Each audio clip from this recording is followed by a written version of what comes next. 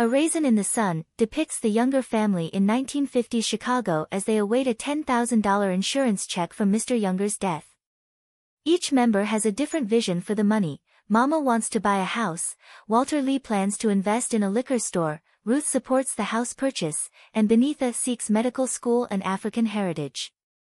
Their dreams clash, and tensions rise, especially when Ruth's pregnancy and Mama's purchase of a house in a white neighborhood lead to racial hostility.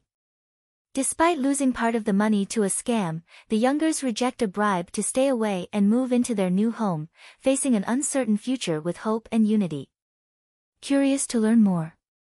Explore the description below for the link to this book and limited-time access to thousands of books for free.